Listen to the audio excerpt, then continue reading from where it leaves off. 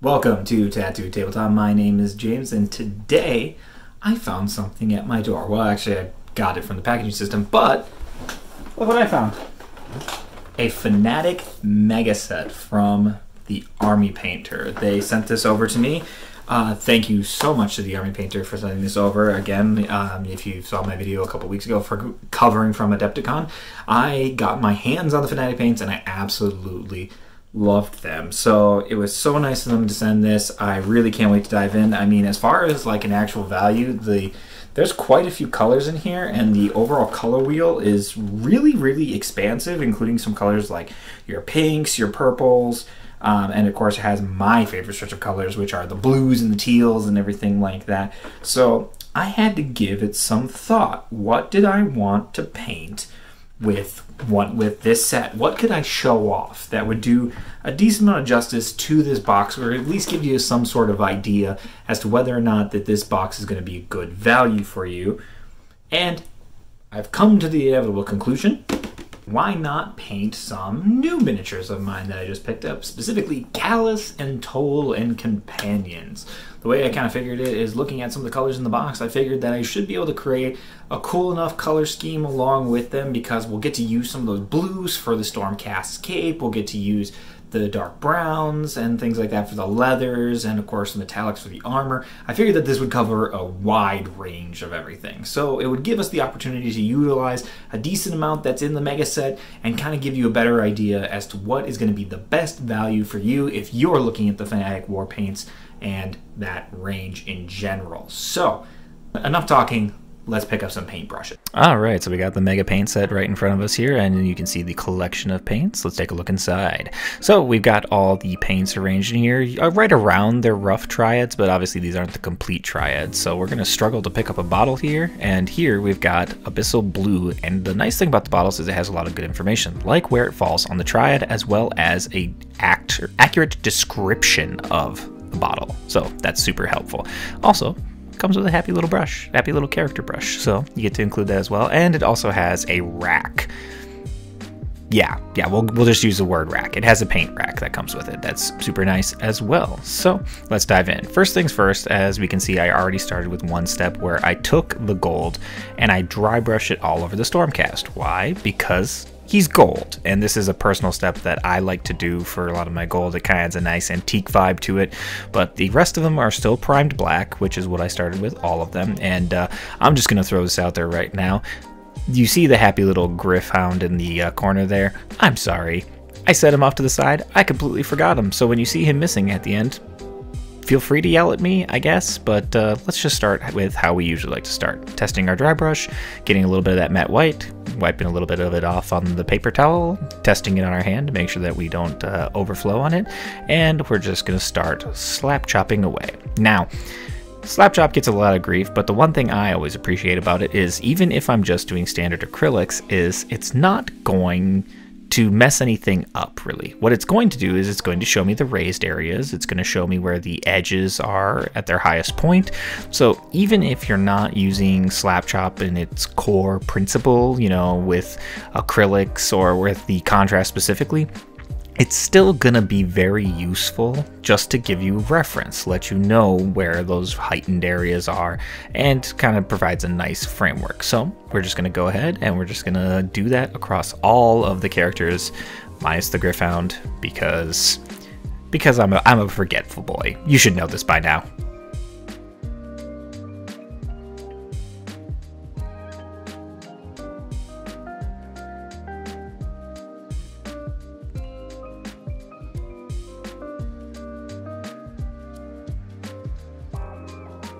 Alright, now that we got that in place, I also completely forgot about the base. The nice thing about the Callis and Toll and Companions is that they actually come with happy little decorative bases, so don't forget to do a little slap chop on that. But now we're just going to make our palette and set it up for all the colors we're going to use. So we're going to start with this Imperial Navy color, and we're just going to gather every color that we're looking for across multiple models here. So I'm going to get the lighter shades, the darker shades, I'm going to even get some of this Thunderous Blue for for the back of her cape, for edge highlighting, stuff like that. But we're just gonna set everything up for success. Then that way too, when it comes to paint mixing, of course, you gotta have some matte black. I mean, it's black. It's good. There's always something that's gonna be used for that. Set that up there. Some deep gray. The nice thing about all of these paints is, again, you kind of know where they stand. That's one thing that's very nice about the mega set, is it adds a lot of flexibility. So now that we've got these paints all mixed together, I'm going to start with the brighter blue, and we're just going to start covering the cloth bits. So we're just going to get the crotch there. Oh god, I just said crotch. Oh no, YouTube, don't do this to me.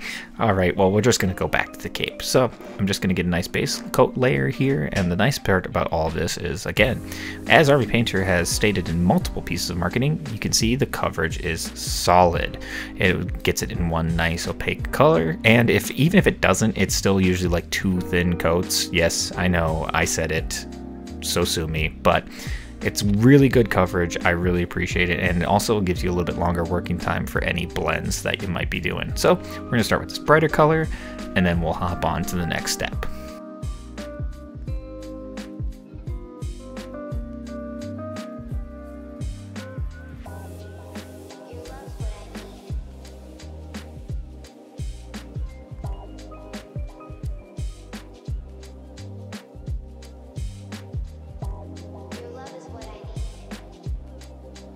Alright, so next step is I'm going to set some recessed shading, and what I did is I mixed in a little bit of the matte black into that blue.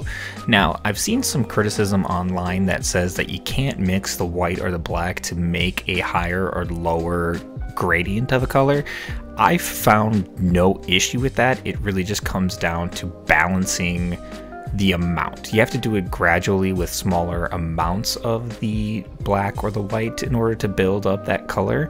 If you do try and mix it 1-to-1, then yes, I did notice that it would kind of turn to some sort of grayish color, but if you blend it very nicely and you kind of move your way up or down intermittently, it mixes nicely. But let's get some skin. So unfortunately, the mega set comes with 2 different skin tones, one darker tone, one brighter tone.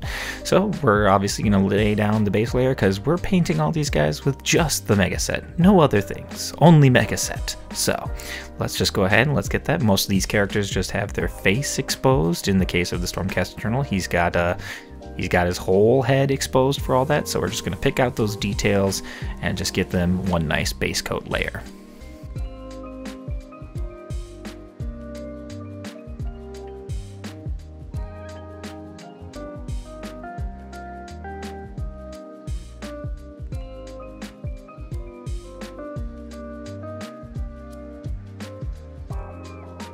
And of course we got this happy lady. I still can't remember her name, but she's only got half a face, because the other half is wearing some glitzy mask of magic and mystery.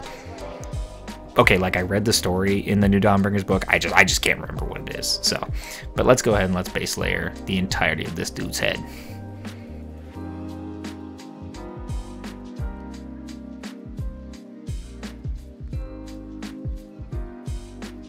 Again, super nice coverage from here, which is exactly what you want for any sort of base paint that you're using. Covers very nice. There's a couple spots where I did have to do 2 coats on it, but nothing, I wouldn't consider it a ton of extra work. Next up, what we're going to do is we're just going to take some black here. Now, this is a nice feature of the war paints, is specifically what I did is I took the matte black and I actually reduced it just using water enough to act like a sort of contrast paint, or like a speed paint, because that's obviously the Army Painter's range. But if you reduce it enough, it will flow into those recesses. It'll still tint enough because it has a high enough pigmentation, but it will also behave like a contrast would. So I was able to use that on Callis's pants there, which was super helpful. Now what we're going to do is we're going to highlight up some of his chest piece. So on Callis, I actually went over it with one of the speed paints. I did use Satchel Brown real quick, just kind of thin down there. But basically, I'm just going to go ahead and I'm going to pick up those raised areas, kind of give it more of that light brown beige-ish color rather than leaving it that darker brown. So it kind of gives it a nice little pop of color. And I was just able to do that by, you know, mixing in a little bit of white and a little bit of dark. So. And for Hannibal Toll himself, he's got kind of a darker red-ish color on a lot of his cloak and stuff like that, so we're just going to switch to Mulberry for that. Again, said it once, say it again. These paints have really good coverage. They mix really well. They give you a longer work time if you want to blend. Otherwise, I was pretty easily able to create any mixes between the colors to pick up certain areas, like underneath his, you know, yeah, whatever it is. But next we're going to test out some of the shades. Admittedly, this part kind of drops out, but spoiler alert, it works like a shade and it works really nicely. You just mix it in, water it down a little bit, and you just cover it over the skin areas. Easy peasy. In the case of Callis, he has a little bit darker skin, but it settles into the recesses nicely with a brighter undercoat. Now, onto the question, the white. How did that come out?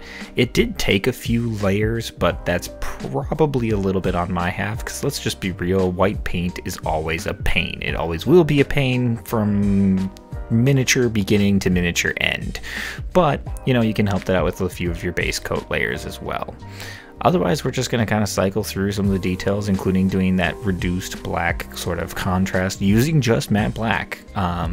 It's easy enough to water down, which is what makes this paint really fantastic for me, is I always prefer a paint that's going to have a higher opacity and it's going to be easier to reduce. But on to the next bit, what do we need to cover? The metallics. How do they handle? Obviously we dry brushed the gold, that worked well enough, but now we need to test out the overall coverage of the metallics. And I am happy to say, very, very smooth coverage. Now, you might not get much of it here from this half of her face because she's about to perform in the theater that the Phantom of the Opera lived in, but as far as Callis himself, really, really smooth coverage. Very opaque. Any mistakes that I had with the other acrylics on there, it covered immediately. I mean, I haven't felt this good about a metallic since Vallejo Air Metal Silver, which is easily one of my favorites. Right here, you see it get a little watery, but that's also my fault. I had kind of watered it down just a little bit too much and probably got a little excess primer, you know, some of that where the surface gets a little uneven, but not too bad. And this is what he looks like finished. At least not completely finished. We still got to do a wash, but we got to pick out some of the gold.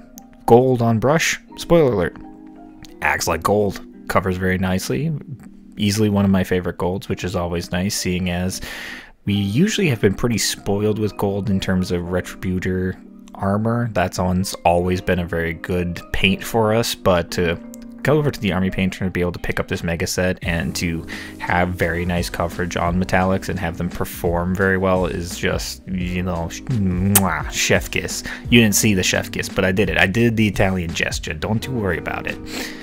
But I also realized while I was painting that oops, I forgot his other plate under there because I couldn't get my dry brush far enough in there. So just applied the little bit of that on there just straight from the paintbrush, picked out some of the buckles and details on Toll, and we proceeded ahead.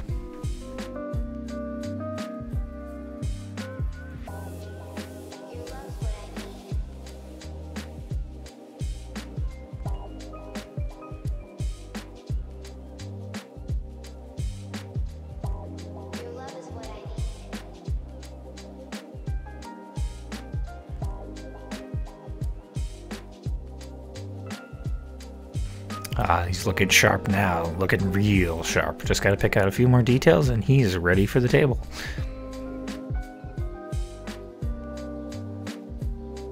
Let's go ahead and let's take some more of that Moldberry, and we'll actually just use that for the hilt of his sword. I actually think it's a really nice color.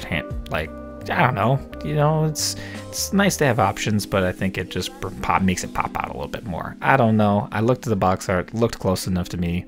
There you go. Alright, so that is Callis and Toll and Companions complete. So we'll do a nice little slideshow showing off all these and, you know, we'll wrap it up here.